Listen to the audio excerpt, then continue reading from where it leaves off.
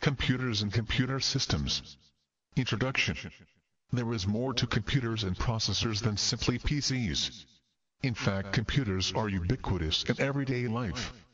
This unit challenges how we view computers through the examples of processors in kitchen scales and digital cameras, as well as a work of art that, at heart, is a computer. After studying this unit you will know what all the terms highlighted in bold in the text mean. Know the fundamental hardware components that make up a computer's hardware and the role of each of these components.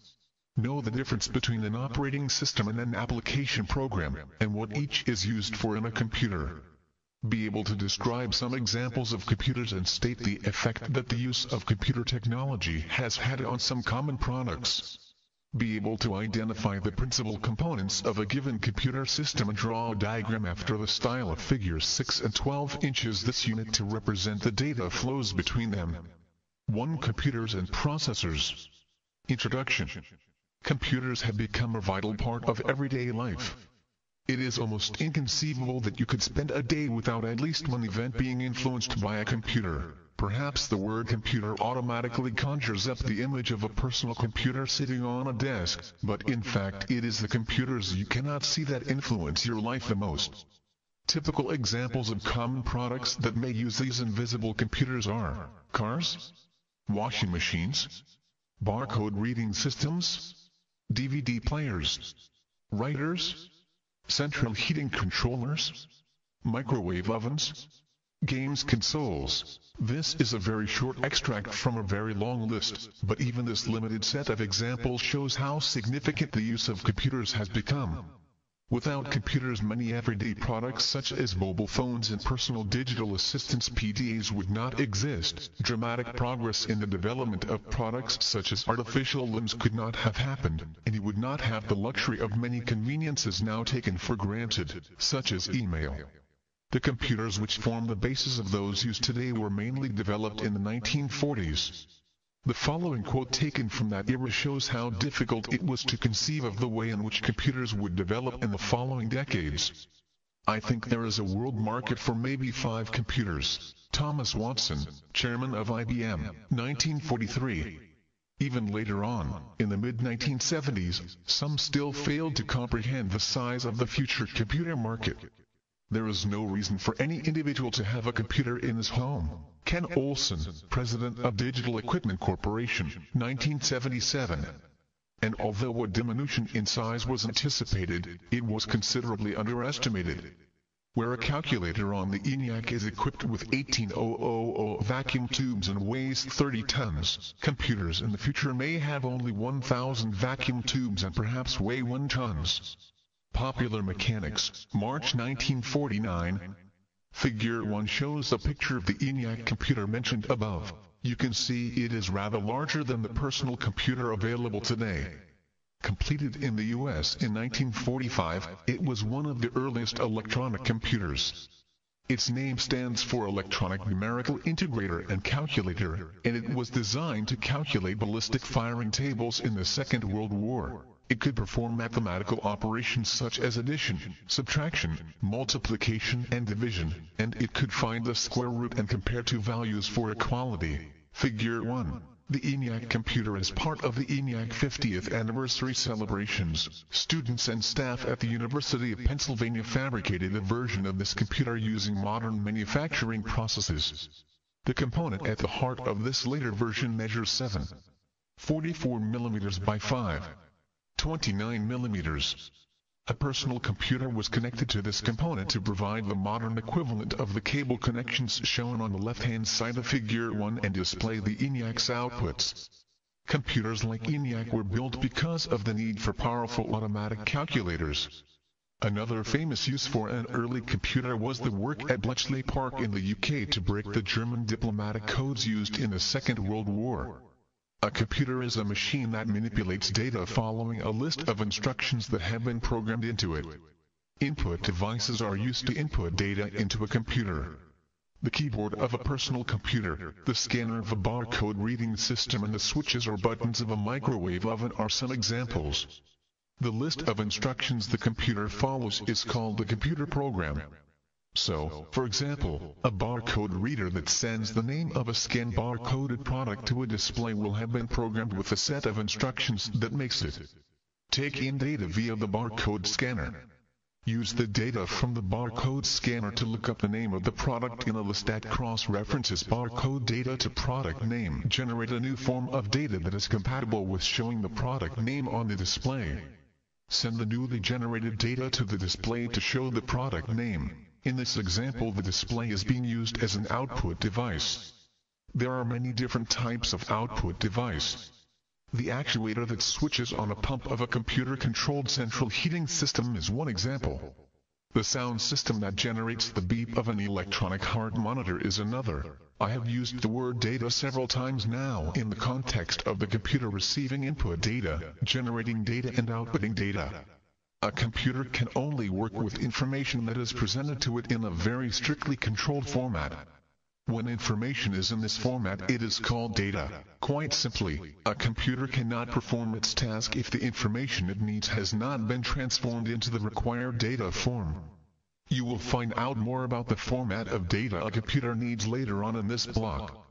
As computers have developed, a critical change in their role has been their use in communication. Many of the applications that run on personal computers PCs help us communicate with each other, and also with other computers. The following quote from Danny Hillis, a pioneer in the development of some of the fastest and most powerful computers, gives some insight into how computers can turn everyday objects into part of a communication system. I went to my first computer conference at the New York Hilton about 20 years ago. When somebody there predicted the market for microprocessors, these are the major component of all computers, would eventually be in the millions, someone else said, where are they all going to go? It's not like you need a computer in every doorknob. Years later, I went back to the same hotel. I noticed the room keys had been replaced by electronic cards you slide into slots in the doors. There was a computer in every doorknob. Danny Hillis, circa 1999. Of course, you do not know exactly the configuration of the computers in the doorknobs of the Hilton. It could be that they simply verified that the card should give the holder access to that particular room. Alternatively, the doorknob computer could communicate with another computer, telling it that the occupant had just entered the room. This second computer could then ring the telephone to pass on any recorded messages, activate a display showing if the occupant had received any email, or perhaps run the bath.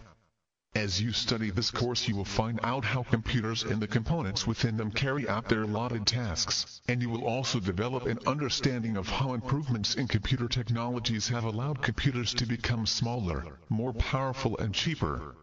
2. Computers and computer systems. 2. 1. Processors. Figure 2 shows an advertisement for a personal computer PC published in February 2004. The main features of the computer are listed in this advert. The first item on the list is Intel Pentium 4 processor 280 GHz. So this computer uses an Intel Pentium 4 processor, running at a speed of 280 GHz. A processor is an essential component of a computer.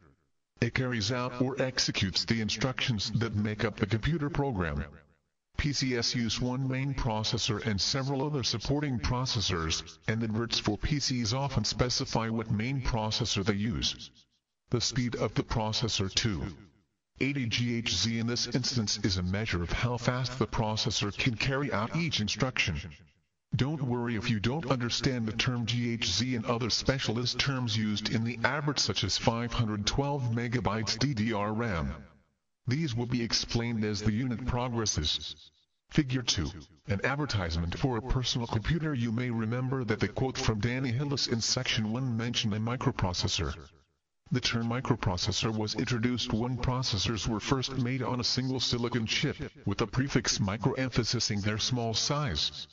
Today, however, the fact that a processor can be made on a single silicon chip is taken for granted, and the term microprocessor is not so often used. This course will generally use the term processor. All computers, not just PCs, contain processors, so all those invisible computers I listed earlier will contain a processor. However, the processor they use will not necessarily be the same as that used in a PC. For example, the processor used within a central heating controller would not be the same as the main processor used in the personal computer you are using to study this course. The processor in the personal computer has to carry out a much more complex set of tasks and execute its instructions much more quickly than the processor in the central heating controller. As a result, the PC's processor is likely to be physically larger and more costly. However, you will see later in the course that the complexity and speed of operation of processors has increased dramatically. As a result, the simple processor in an electronic central heating controller may be very similar to a processor which was considered state-of-the-art a decade or two previously. 2. Memory. You should now be beginning to build up a picture of what a computer is. You know it needs input and output devices to communicate with the world outside and the processor to carry out the instructions that are programmed into it. But where are these instructions stored within the computer? The answer is that they are stored within what is called the computer's main memory, along with any data needed to carry them out. However, the main memory in computers like PCs is much too small to hold all of the programs and associated data that their users need. In addition, main memory does not hold onto its contents when the computer is switched off. So users must be able to call up the programs they want, and also store and read back the files they have generated with these programs, from some form of capacious and retentive memory. This memory is called secondary memory, and there are two types, removable and permanent. With removable secondary memory, the user can store files and then remove them from the PC, either to ensure there are copies if the computer fails, or to transport the files to another PC. New software can also be installed from removable secondary memory. Removable secondary memory includes floppy disks, 400 ROMs, memory cards and DVDs. In contrast, permanent secondary memory is permanently attached to the PC and is usually only removed if the PC is undergoing some maintenance or repair. A typical example of permanent secondary memory is a computer's hard disk, so-called because it consists of one or more rigid magnetic disks rotating about a central axle. It is common practice to copy the files stored on permanent secondary memory onto some removable secondary memory as a backup in case of disk failure. Although programs and associated data are stored on the hard disk when not actually in use, both the programs and the data must be copied into the computer's main memory before the processor can execute the instructions or use the data. The third and fourth items in the list of features of the PC in Figure 2 show that this PC has 512 megabytes of main memory and a hard drive that provides 80 gigabytes of secondary memory. Note that I used the term hard disk, but in the AVERT the term hard drive is used to refer to the permanent secondary memory. These terms are often used synonymously, though in fact there is a subtle difference which I'll explain shortly. Activity 1 Exploratory. What other secondary memory device or devices are used by the PC in the AVERT shown in Figure 2? Discussion. Item 7 on the list of features shows that the PC also uses DVDs and CDs as removable secondary memory. All computers have main memory, but not all will have secondary memory. In an invisible computer such as a central heating controller, the software is already stored in the main memory when the computer is purchased. The software is said to be already installed. The PC you are using on this course will have come with some software already installed on it. The software the PC needs to start up when you switch it on. But a key difference between an invisible computer like the one in the central heating controller and the PC is that users cannot install any additional software on the invisible computer, whereas they can and do install their own choice of software onto a PC. They do this by copying computer programs into the secondary memory. Such programs are then taken into the main memory when the program is run. 2. 3 Computer systems. So far, I have introduced the major components of a computer, namely a processor along with input and output devices, plus main and secondary memory. I now want to explore 3 of these components a little further, starting with input devices. Input devices have to collect some information from outside the computer and present it to the computer as data, which is in a form the processor can work with. Strictly speaking, data is the plural of the Latin word datum. But in the world of computers, data is very often used in the singular, and this unit follows that practice. It is useful to think of these as two separate functions. Capturing the information, translating the information into a data form the processor can use. Sometimes these two functions are done by a single physical entity, sometimes by two separate entities. When I am talking about input functions, I shall use the term you have already met, input device, for whatever captures the information, and the term input subsystem for whatever does the translation. Similarly, output devices have to collect data from the processor in the processor's format and translate it into something that is meaningful outside the computer. And again, it's useful to think of these as two separate functions, translating from the data form the processor uses, presenting the information. Again, when I am talking about output functions, I shall use the term output device for whatever presents the information and the term output subsystem for whatever does the translation. In the case of secondary memory, there are also two functions, though they are rather different.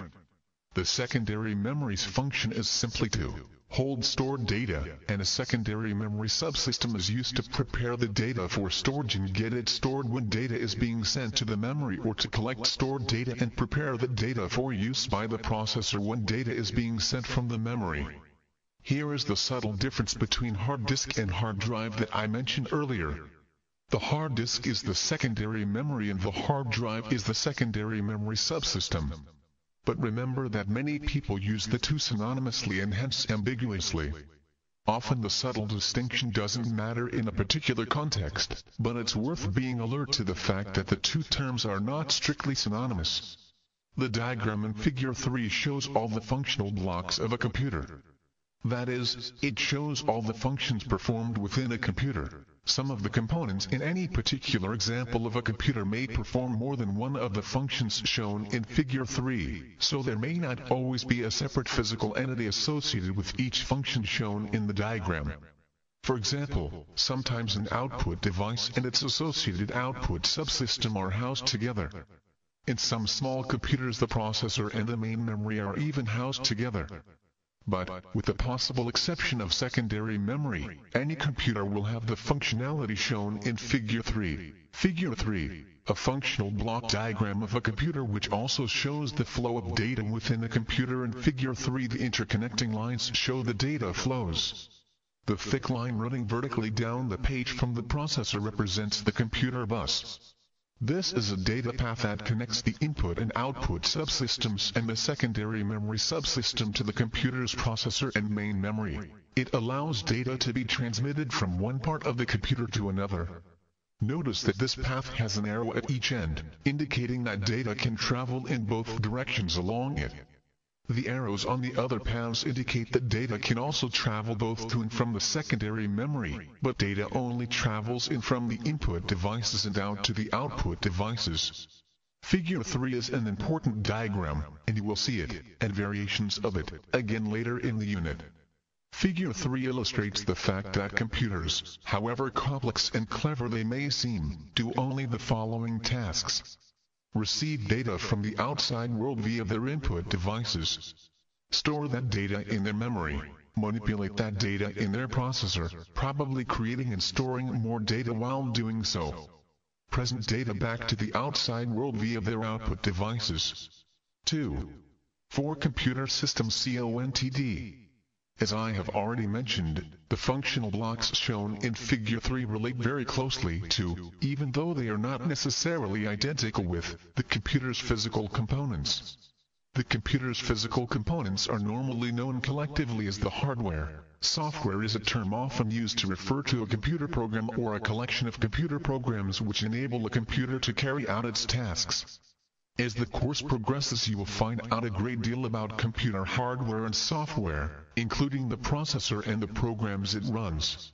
You will generate some programs yourself and look at the operation of the processor to see how it executes the instructions within them. Through this you will gain an understanding of what form the data used by the processor and memory must take, and hence understand the role of the input and output subsystems. Box 1. Electrical signals in computers. The data that travels along the main computer bus does so in the form of electrical signals which can have one of two possible values. a near zero voltage, known as voltage low, and a rather higher voltage, probably around 3 volts, known as voltage high. 3 volts is used to represent a one that is most common at the time of writing early 2004. A couple of decades ago the value was usually nearer to 5 volts, and older systems still use this value. Some newer systems are already using voltages near 2 volts, and this may well become the most common value in a few years. Any electrical signal where the number of possible values that can be used is limited is known as a digital signal. If the number of possible values is limited to just 2, as on the computer bus, then the signal is known as a binary digital signal, or simply a binary signal. The bi in binary means 2. So the electrical signals that travel along the computer bus, and hence to the output subsystems and from the input subsystems, are all binary signals. Unfortunately, the electrical signals produced by input devices or needed by output devices are not necessarily binary, or even digital. Hence, an important task of the input and output subsystems is to transform between the binary signals on the computer bus and whatever signals are used by their particular input or output device. Activity 2 Self-assessment. For the PC shown in Figure 2, write down which of the functional blocks in Figure 3 the following items of hardware relate to. For simplicity, items that provide input functionality can be assumed to relate to input devices, rather than input subsystems, and similarly for items that provide output functionality. Keyboard, monitor, 80 GB hard drive, 512 MB DDR RAM, speakers, mouse, DVD and 400. Answer. The keyboard and mouse relate to input devices. The monitor and speakers relate to output devices. To decide whether the 80 GB hard drive relates to the secondary memory, to the secondary memory subsystem, or to the combination of both, you need to make an intelligent guess about what those who wrote the average meant. In this case, I suspect they probably meant the combination of the two. The 512 MB DDR RAM relates to main memory. The DVD and the 400 both relate to secondary memory. Activity 3 Exploratory. The following items are listed under the features of the PC shown in Figure 2. A sound card and a modem. What problem arises if you try to relate these two items to the functional blocks of Figure 3? Discussion. The problem is that the sound card is used for both input and output. It takes inputs from a microphone and delivers outputs to one or more speakers. The modem is also used for both input and output. It both sends signals to and receives signals from the telephone network. Therefore, these items do not at first seem to fit neatly with Figure 3. But remember that the diagram is showing functionality. So you can relate the input functionality of the sound card to the input subsystem item in Figure 3. The microphone would be the input device, and the output functionality of the sound card to the output subsystem. The speaker or speakers would be the output device. In the case of the modem, its input functionality relates to the input device in Figure 3, and its output functionality to the output device. The terms input-output device and input-output subsystem are sometimes used where items have both input and output functionality. Hence, a sound card is an input-output subsystem. Finally, just as you are just becoming familiar with all of the terms I have been introducing, I need to add a word of caution. When you read books or other literature about computers, you may find some of the terms I have defined used differently. This is not necessarily a problem, and is common when technical terms become part of everyday language. However, throughout your study of this unit, you do need to make sure that you use the terms as defined here. One term I have not used here that you might come across is computer system. Historically, some people used the terms computer and computer system rather differently, but that is no longer the case, and nowadays the word system tends to be omitted. A good example is the use of the term personal computer, which would several years ago have often been described as a personal computer system. 3. Some facts about processors. 3. 1. Processor statistics. In sections 3, 1 and 3, 2 you are going to find out a little more about one of the key components of a computer. The processor, which manipulates data according to a list of instructions called a program. Here is a mini quiz which explores some facts about processors. Question 1.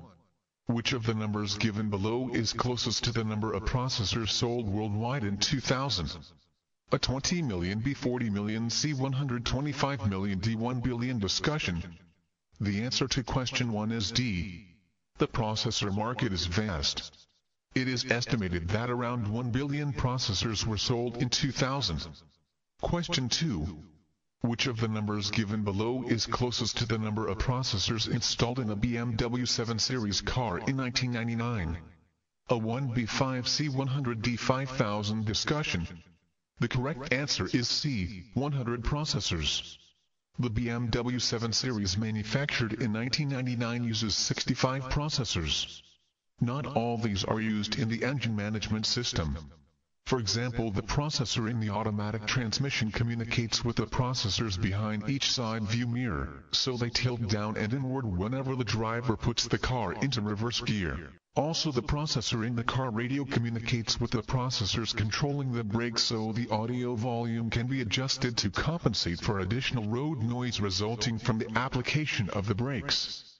Question 3. Which of the numbers given below is closest to the number of processors you own? A 1B4, C 50, D 1000. Discussion. Perhaps your answer to this will vary from mine, which is C, 50 processors. If you answered A, just one processor, you may have been thinking about the PC you are using to study this course. However, in addition to their main processor, PCs contain at least another 7 processors. You also need to consider the domestic products you may own. There are processors in some toasters, washing machines, home entertainment systems, tumble dryers, central heating controllers, video and DVD players, microwave ovens, electronic clocks, TVs, children's toys, computer games, phones, satellite systems, and so on. And of course, remember the ones you may have in your car. I quite quickly identified around 30 processors that I own, and if I thought about it for longer I would probably find a few more, but it was obvious that the total would be much less than answer D, 1000 processors. Perhaps you got all the answers to the quiz correct. Perhaps all your answers were wrong. It doesn't matter. What is important is that you now appreciate the huge number of applications that can use processors, and hence how vast the processor market is, that the market for processors is not limited to personal computers, and that the market for processors used in personal computers is very much smaller than that for processors used in other applications. 3. 2. What does a processor look like? So what do these devices that are manufactured in such vast quantities look like? Processors are manufactured as integrated circuits. Essentially, they are circuits around the size of a fingernail, which contain many millions of electronic components manufactured as one very complex circuit. Figure 4a shows how a processor manufactured as an integrated circuit is packaged so it can be used as a component in an electronic circuit. The pins of the package are connected to the integrated circuit using gold bonding wire. Gold is most commonly used, but sometimes aluminum is used instead. Some of the pins are used to supply the electrical power to the device, while signals are input to an output from the processor via other pins. Figure 4c shows the integrated circuit I mentioned in section 1, the one developed as part of the ENIAC 50th anniversary project. Figure 4. Of the inside of a packaged processor. B. Detail of the integrated circuit and connecting wires. See the integrated circuit created as part of the ENIAC 50th anniversary project. Figure 5 shows the packaged processor assembled with other components on the motherboard of a computer. A motherboard is the major circuit board inside the computer, and it holds the processor, the computer bus, the main memory, and many other vital components. Figure 5. A processor assembled on a motherboard along with other circuit components for representing data and instructions inside a computer. 4. 1. Switches. I have just indicated that a processor is made up of millions of electronic components manufactured as one very complex circuit. The majority of these components act as switches that can exist in one of only 2 states, either on or off. The states of certain switches tell the processor what instructions to carry out. Also, when a processor is running a program, it is altering the state of other switches, switching them on and off many times a second. To represent more easily what is happening to the states of these switches, the off state is often referred to as 0, and the on state is 1. Imagine 8 switches in the following states: on off off off on off. The states of these switches can be written down concisely as the 8-digit code 10,001,110, where the digit on the extreme left represents the state of the leftmost switch and so on through to the digit on the extreme right representing the state of the rightmost switch. If, for example, the state of these switches at any time represented an instruction for a processor to execute, then 10,001,110 would cause one particular instruction to be executed and 10,100,001 another. These instructions can also be represented in shorthand, so a list of instructions doesn't have to be tediously written down as many ones and zeros. The code 10,001,110 is made up of 8 digits. In computing terminology, because each digit can only take one of 2 values, either 1 or 0, each digit is referred to as a binary digit. This is almost always abbreviated to bit. Therefore I can say 10,001,110 is an 8-bit code. As the code is in binary, it is termed a binary code, so 10,001,110 is an 8-bit binary code. 3 switches in the following states would represent the 3-bit binary code 100. On off off. Activity 4 exploratory.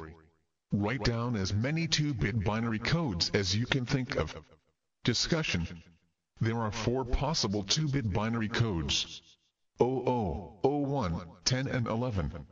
This representation using ones and zeros is very convenient. It makes it possible to write down what conditions exist inside the processor without having to deal with the complexities of the voltages and currents that exist to make the switches enter their on and off states. If you could peer inside a processor, you would not see ones and zeros written down. Using binary codes is a very easy way to describe the state of the switches inside the processor, and allows people to represent what the electronic circuits that make up the processor are doing without having to understand how such circuits operate. 4. 2 representing data. But if all the data and computer instructions within a computer are represented by ones and zeros, how can this limited set of conditions be used to represent, for instance, every letter of the alphabet that might be typed into a computer from a keyboard? Activity 4 showed that there are 4 possible combinations of ones and zeros in a 2-bit binary code. So if you had only 2 bits available, you could only represent 4 different letters: E, G. A could be represented by 00, B by 01, C by 10 and D by 11. This shows that a 2-bit binary code can only represent 4 items of data. Activity 5 self-assessment. Write down all the possible combinations of a 3-bit binary code and state how many items of data 3 bits can represent. Answer. The possible combinations of a 3-bit binary code are 000, 001, 010, 011, 100, 101, 110, 111. Hence the 3 bits can represent 8 items of data. Interestingly, a pattern can be deduced for the relationship between the number of bits and the number of items they represent. 2 bits can represent 2 equal 22 equal 4 items. 3 bits can represent 2 equal 23 equal 8 items, and following on with the same pattern. 4 bits can represent 2 equal 24 equal 16 items. Study note. If you are unsure of the use of the mathematical notation 22, 23, etc., you will find it helpful to refer to the numeracy resource below.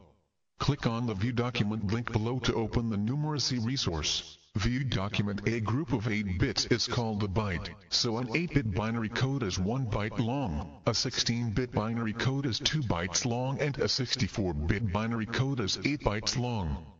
Activity 6 self-assessment. How many bits are there in 4 bytes? How many items of data can be represented by 1 byte? Answer. 4 bytes contain 4 8 equal 32 bits. Since 1 byte contains 8 bits, the number of items that can be represented by 1 byte is 28 equal 256. Note that if you had to work out the number of items that 8 bits could represent by writing down all possible combinations of 8 bits, it would be very tedious and there would be a strong possibility of making an error. Using the calculation 28 equal 256 is much easier way of finding the answer, as would be 216 equal 65,536 for the number of combinations of a 16-bit binary code. In general, computers that perform more complex tasks at higher speeds use a larger number of bits to represent their data and instructions. The very simple central heating controller, which only has to do a limited amount of processing, may use an 8-bit representation. More powerful computers will use 16, 32 or 64-bit representations. When a computer is running a program, a lot of data is being passed around the various elements within the system. The data received by the input subsystem S must be passed to the processor in a form it can use, and the processor in turn must present data to the output subsystem S in the required format. Even more fundamentally, the processor must be able to recognize each instruction within the program and execute it. 5 examples of computers. 5. 1. The personal computer. Over the following screens you will look at 3 different examples of computers. A PC, which is obviously a computer, and a set of electronic kitchen scales and a digital camera, which are not so obviously computers. You will find that all 3 of these examples match with the functional block diagram of a computer given in Figure 3 inches section 2. 3. Although the tasks they have to perform mean that the individual components which perform the functions of the blocks within the diagram are quite different. In activities 2 and 3 you looked at how the components of the PC in Figure 2 could be related to the functional block diagram in Figure 3. Figure 6, which is a functional block diagram for the PC and shows the data flow between the components of the PC in Figure 2, should remind you of the outcome. Notice that in this diagram I have put in specific input and output devices and specific items of secondary memory instead of the generic items of Figure 3. In other words, Figure 3 is a generic diagram for any computer. Figure 6 is its specific form for the PC of Figure 2. Figure 6, functional block diagram for the PC in Figure 2. Other PCs may have some additional input devices such as a webcam, plus some additional output devices such as a printer. The PC is a general-purpose computer. It can run different software programs at the user's request, and hence can be used for a variety of different applications. Typical examples are word processing, sending and receiving email, playing games, browsing the web, and sound and image recording and playback. The following quote from the book A Shortcut Through Time, The Path to Quantum Computing by George Johnson shows that even those long familiar with the concepts of how PCs work can still find them fascinating. A register is a part of a processor and the term disk drive is often used to describe either a floppy disk or hard disk. With a modern PC we blithely double-click an icon on the desktop summoning a flow of data from the disk drive. The pattern of bits that configures thousands of little switches to act as a word processor or a web browser or an MP3 player. Temporary little structures, virtual machines. They are allowed to exist only as long as they are needed. Then they are wiped away and replaced with other structures, all built from ones and zeros. It is hard to believe sometimes how well this works. You can call up a movie trailer in a window and drag the image around the desktop, causing millions of bits to pour through the computer's hidden registers. It is overwhelming to try and imagine the precise coordination going on behind the screen. Ultimately though, it all comes down to shuffling ones and zeros, flipping little switches on and off. George Johnson, A Shortcut Through Time, The Path to Quantum Computing. Earlier you looked at how data can be represented by bits. 2 bits can represent 4 items, 3 bits 8 items, 4 bits 16 items, etc. This is fine if, for example, you want to represent a clearly defined set of data such as the letters of the alphabet and numbers. But how are the images of the movie trailer in the above quote represented in your computer? How can you turn your image into items that can be represented by bits? As you will see from the next 2 examples, electronic kitchen scales and a digital camera, this issue of data representation exists in all computers. 5. 2 electronic kitchen scales. A set of electronic kitchen scales is shown in Figure 7. Their basic operation is relatively simple. When they are switched on and, for example, a 500-gram object is placed in the scale pan, the display shows the digits 500 and the letter G. Figure 7. Set of scales showing a reading of 500 G. It might be possible to think of these electronic kitchen scales as a computer, in the sense that they have hardware in the form of a processor, memory, input devices and subsystems, output devices and subsystems. And they have software in the form of programs. But they are not normally thought of in such terms because the fact that they are a computer is not a primary concern to the user. It seems more natural to think of them as kitchen scales. The term embedded computer is sometimes used when a computer is hidden in this way. Objects like the kitchen scales are said to contain a computer. Rather than to be a computer, the computer is thought of as being embedded in the object. For the electronic kitchen scales, a key input device is a sensor placed beneath the scale pan. This sensor measures how far the scale pan moves when an object is placed on it, and generates a signal to represent this change of position. The sensor subsystem then converts this signal into binary coded data, that is, a pattern of ones and zeros that the processor can read and manipulate. The 7-segment display on the scales is an output device. Each subsystem takes binary coded data from the processor and manipulates it into another binary form that will make the correct digits and letter appear on the display. The processor in the system is performing a very simple task. Whenever the scales are switched on, the program installed in the computer's main memory and manufacturer runs. This program first instructs the processor to pick up the data placed on the computer bus by the input subsystem.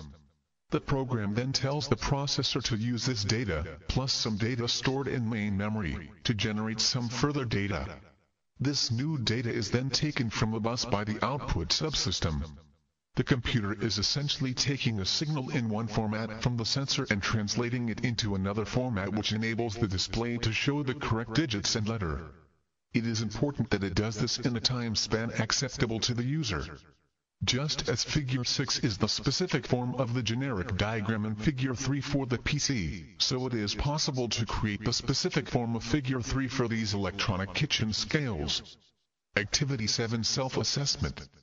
Using the information about the scales given above, create the specific form of Figure 3 for the kitchen scales. Note that these scales have no secondary memory. Answer. The diagram is given in Figure 8, below. Figure 8 inches products such as these electronic kitchen scales. The capabilities of the processor can be used to implement additional features. In this case, the scales have a countdown timer, so they can be used as a kitchen timer, and they can measure in imperial units, pounds and ounces, as well as metric units.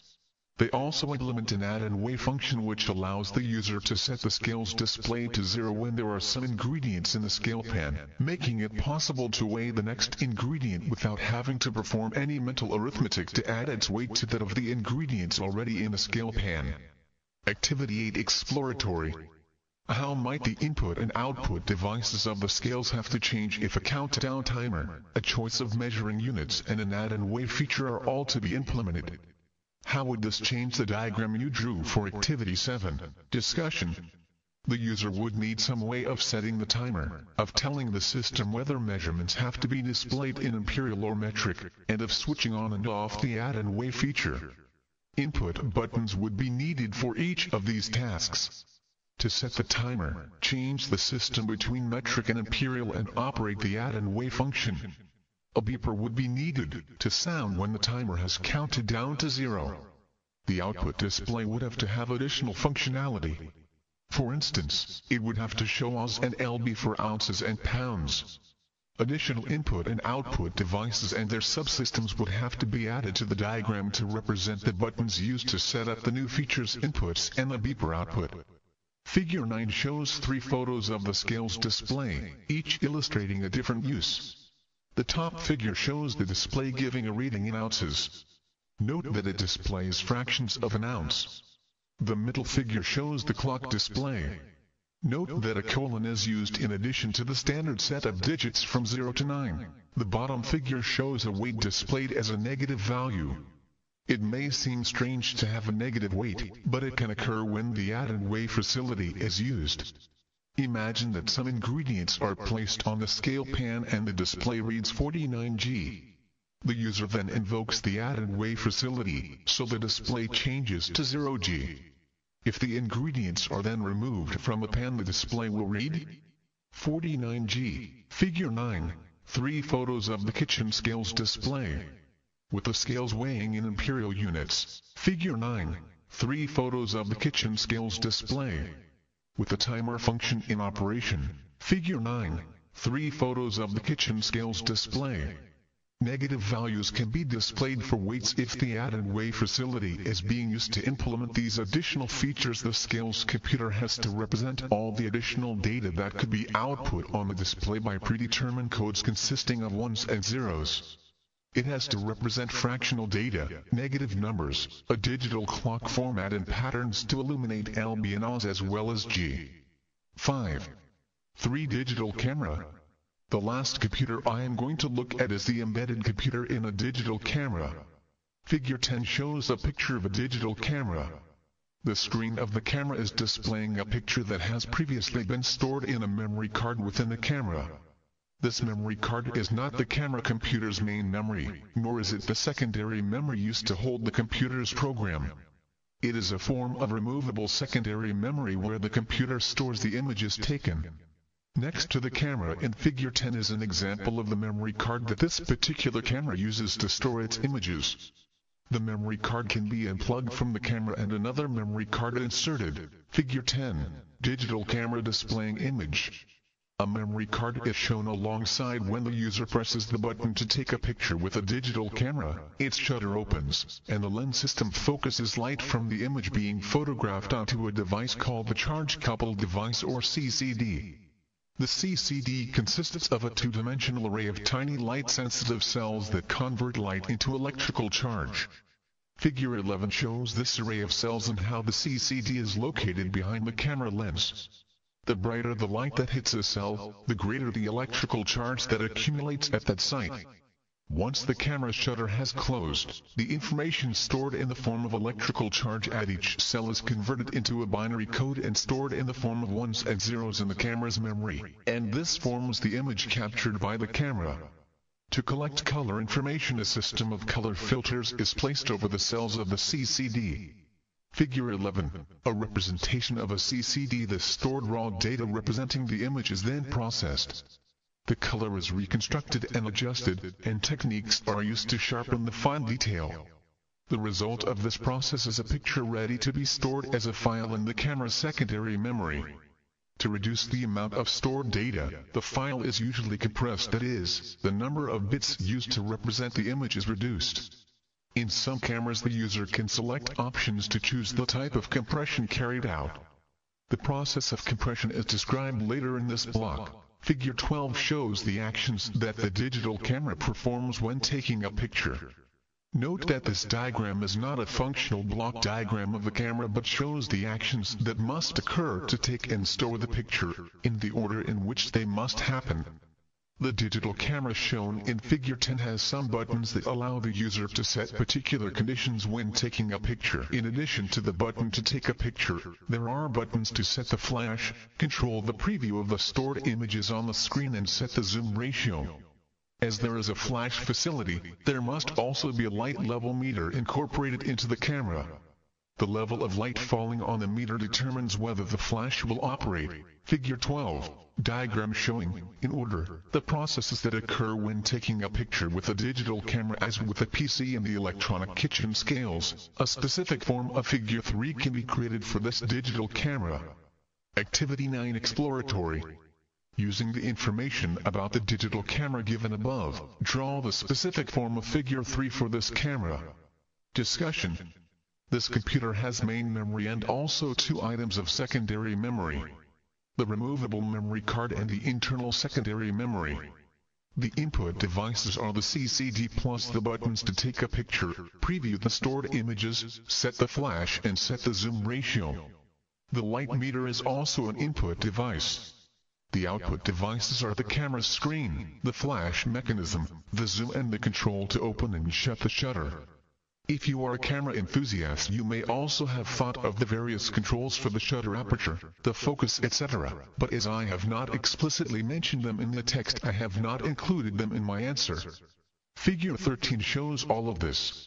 Notice that this computer is complex, with a very wide range of input and output devices. Figure 13 functional block diagram for the digital camera 1.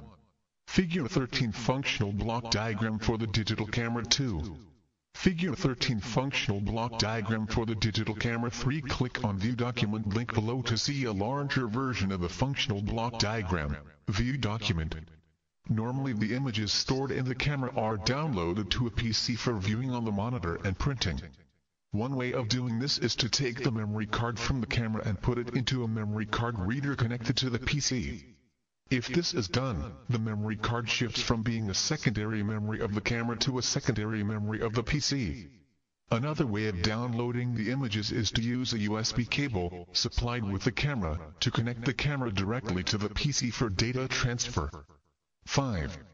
For conclusion, you have seen that although the three products you have looked at are very different types of computer, they all embody the same basic functionality, and a version of Figure 3 can be drawn for each product to illustrate this. One feature of the PC is the range of forms of secondary memory it can use, and also the variety of input and output devices which the user can choose. The Kitchen Scales embedded computer is relatively simple with no secondary memory and relatively few input and output devices. The computer within the camera has a processor which needs to implement several complex processes to manipulate the image, has secondary memory, and has many input and output devices. 6. A look to the future. So what will computers do for you next? Perhaps they will be the key to solving transport problems. Driverless cars, controlled by computers, are under development. If these ever come to fruition, perhaps they could help to reduce the number of road traffic accidents by automatically reducing their speed when they come too close to another car. Or perhaps journeys could be made faster and less frustrating because cars will use communicating computers to analyze traffic density and move along the road system without meeting traffic jams. There is currently a system called the Civis bus that is being used in several European cities. It is not a driverless system, but the driver only controls the braking and not the steering for the bus. The bus uses an optical guidance system that follows a line on the road to keep the bus in a dedicated lane. The main advantage of this system over a conventional bus is the speed with which it can pull into and out of its bus stops. It is still far from the goal of a driverless system, but shows the progress being made. You might find it attractive to buy a central heating controller that could be accessed by a mobile phone to switch the heating on and off. Systems like this are becoming a reality, and the communicating house or smart home is predicted to be one of the great developments of the future. Perhaps in your home of the future the fridge will detect what food it contains and order items it knows or believes you are likely to need. Sensors will detect levels of light and control the lighting and shut and open the curtains. And the heating will be controlled taking account of the number of people in the room. It is obvious that as time goes on you are going to be surrounded by more and more systems that use computers. Even art is embracing this technology. The document below describes a work of art that uses a camera and a processor to angle small reflective squares. As the squares tilt, the effects generated change, making it a living work. Activity 10 Exploratory. Click on View Document link below to read an article about Daniel Rosen's art installation Wooden Mirror. View Document. Don't worry if, as is likely, you don't understand all the technical detail in the article. What you have learned from studying the unit so far should allow you to form some basic answers to the questions below. What is the input device for this computer? What effect do the actions of the output devices create?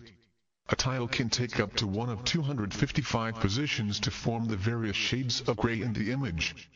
How many bits are needed for the 255 items of data needed to represent each position?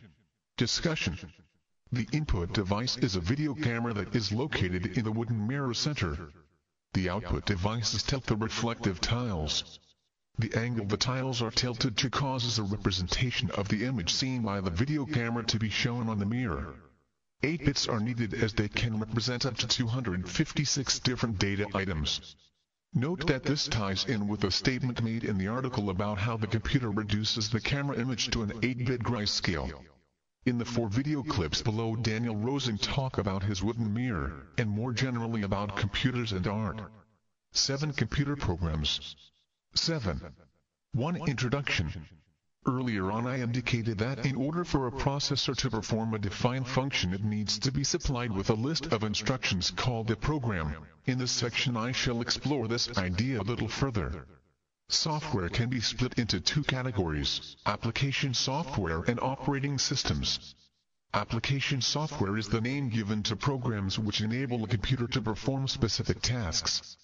The program that processes the image in the digital camera is one example. A word processor running on a PC is another. In computers that are running several application programs, the programs may well be sharing some of the computer's resources, such as its display or its hard disk. If this is the case, then an operating system provides general-purpose software that controls the sharing of resources amongst the various programs, making sure that they are not competing for the same resource. The operating system on a PC makes it possible for, say, information about incoming email to appear on the screen whilst a word processor is running and a document is printing. The operating system you are most likely to be familiar with is Windows. The computing requirements for this course specify that you must have access to a PC running a Windows operating system. Very simple computers, such as the one in the kitchen scales, have only one program running and consist of a modest set of resources. In such simple systems the distinction between the operating system and the application program is not clearly defined, and it is not customary to distinguish between them. But in more complex computers an operating system becomes useful, and in something as complex as a PC it is a crucial component. In section 7. 2 I will look a little more closely at operating systems. Then in section 7, 3 and 7, 4 I will look at how application programs are developed. 7. 2 Operating systems. You have already seen that operating systems organize the sharing of resources. But they do much more than this. They ensure the efficient running of a computer by loading application programs from secondary memory into main memory and managing their execution. Supporting application programs by managing their use of the computer's resources. Managing the storage of programs and data in secondary memory. Accepting inputs from and supplying outputs to the user. In the next 4 paragraphs I'll examine each of these 4 aspects of an operating system in turn, using the PC as an example. Unless an application program has been recently used and hence is already stored in main memory, the operating system will need to find the program in secondary memory, transfer it into main memory and arrange for the processor to execute it. If the user is running more than one application program, say a word processor and a drawing package, the operating system will need to manage execution of both in order to ensure that these 2 programs do not interfere with each other.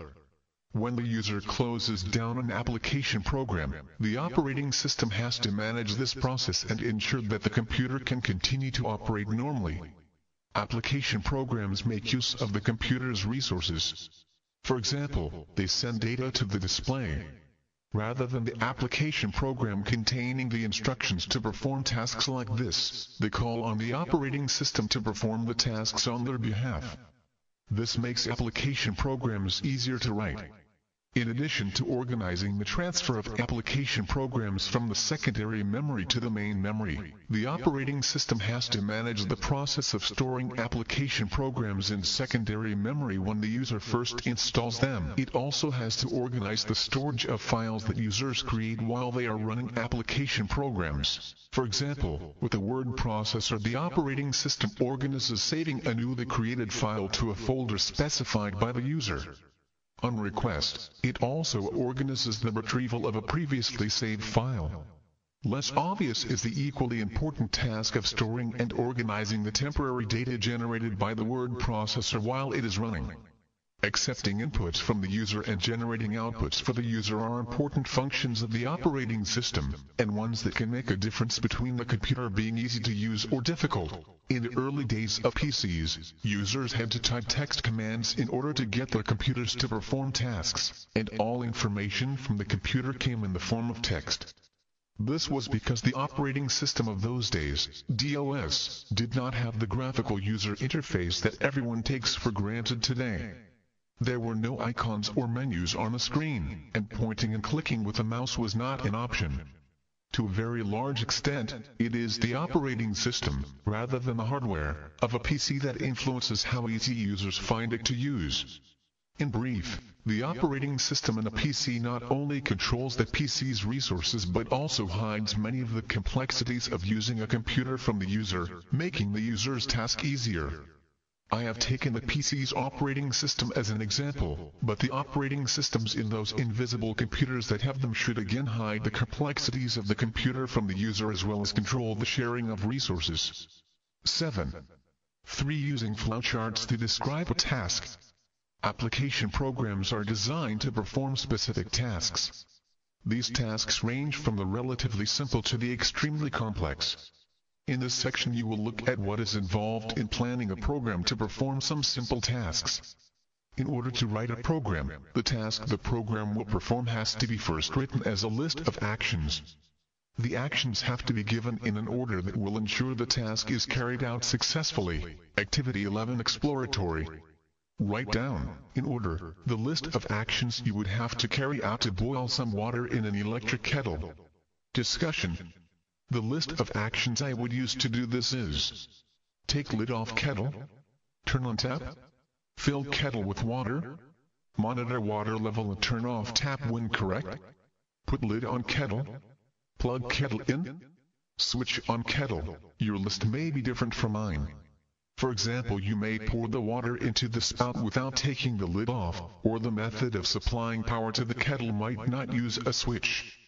This doesn't matter. What is important is that you can see how even a very simple task can be described as a series of actions, and that these actions must be given in a particular order for the task to be carried out successfully. In my answer, for example, it would be impossible to carry out the action to put the lid on the kettle if I hadn't taken it off earlier in the sequence of actions. Consider a very simple set of electronic scales. These scales have an on, off switch, but no other input buttons, and a display to show the weight of the object in the scale pan in grams. Activity 12. Exploratory. Write down, in order, the list of actions that the computer inside the scales has to carry out in order to show an object's weight on the display. Discussion.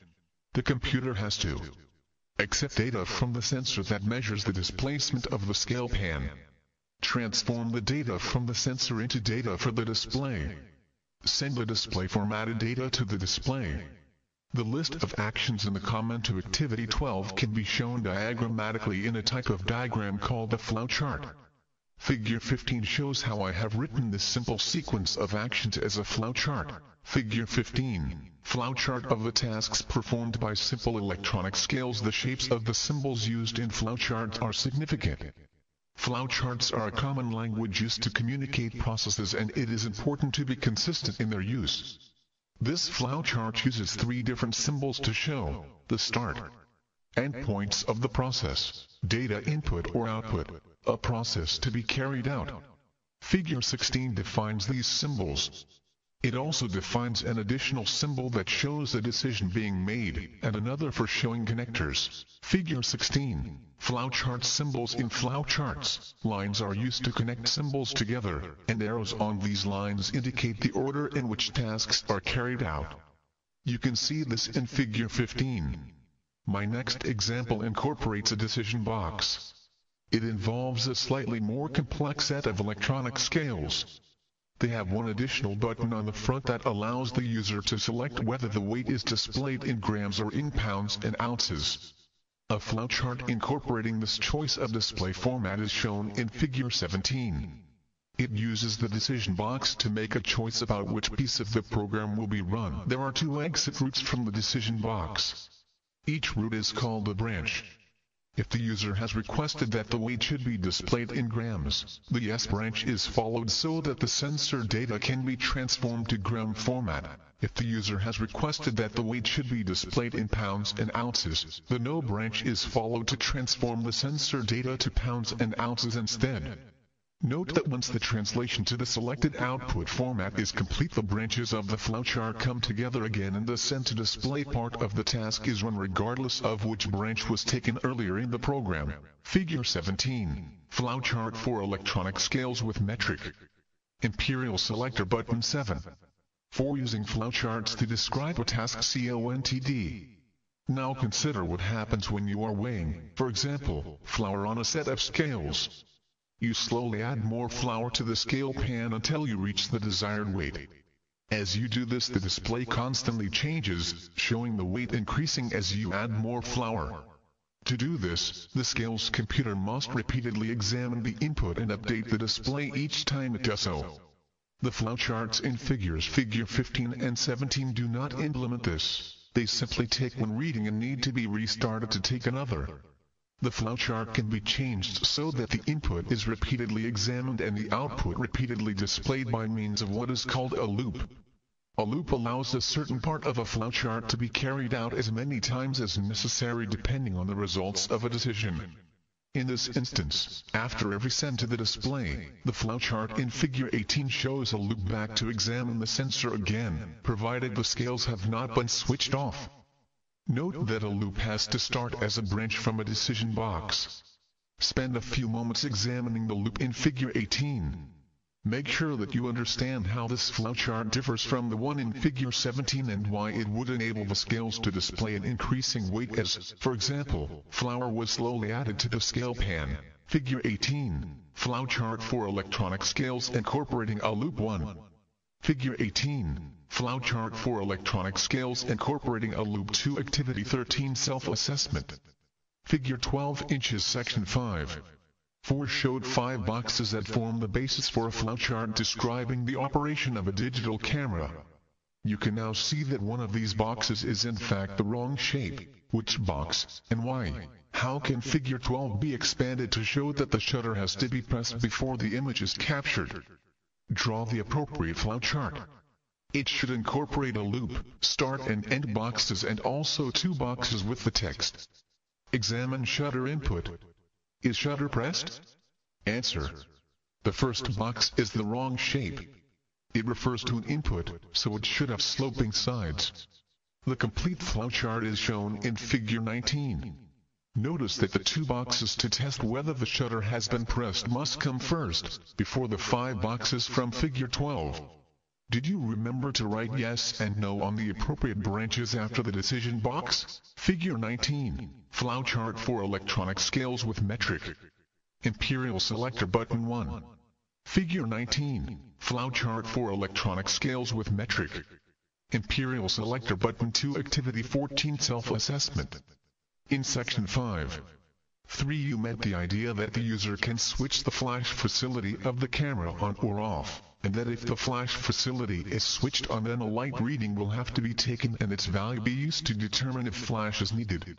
Draw a flowchart to describe this. The text for the boxes of your flowchart is given below, but not in the correct order. Where in the flowchart you drew for activity 13 would your new flowchart fit? Is light level above threshold? Examine flash button input. Read light level. Prepare flash for use. Is flash input on? Answer. The flowchart is shown in figure 20. Check that you put the boxes in the right order, that you chose the right shape for each and that you inserted yes and no correctly after each decision box. Notice that I have started and ended this flowchart with the connector symbol. That is because it is not a self-contained program, but fits into figure 19. Did you spot that it will fit right at the start of figure 19, before examine shutter input? It's important to know whether flash is to be used before the user takes the picture. Figure 20. Flowchart for electronic scales incorporating a loop. End of answer. Now here's an example of a task that an application program called the Typing Tutor needs to perform. Figure 20. Flowchart for electronic scales incorporating a loop. End of answer. Now here's an example of a task that an application program called the Typing Tutor needs to perform. A typing tutor checks how accurately the user types certain groups of letters at the computer keyboard. For example, the group ASDF might have to be typed 10 times as follows: ASDF, ASDF, ASDF.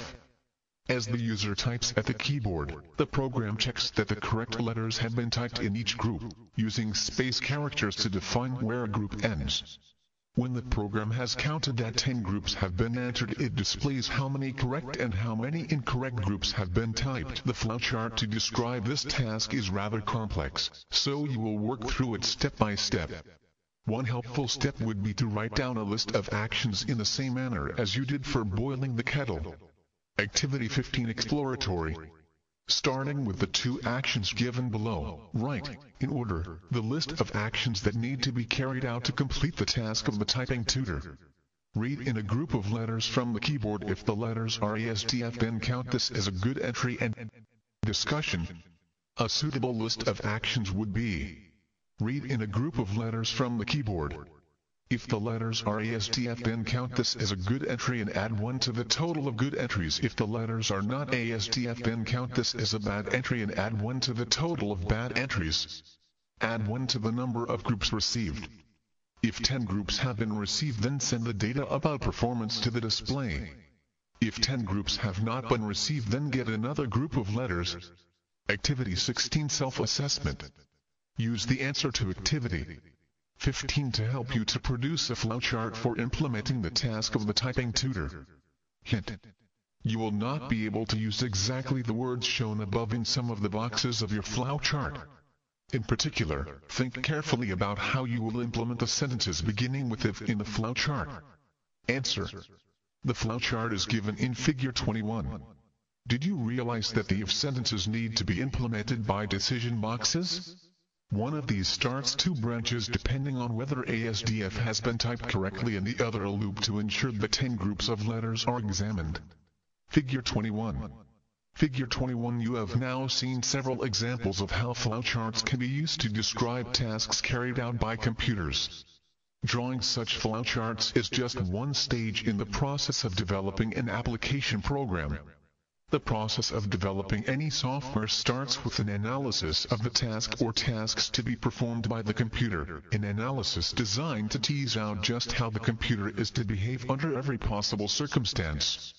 The software development process may continue through the drawing of flowcharts like the ones you have just met, or the software developers may prefer other means of arriving at an understanding of each individual element of the task and how these elements fit together.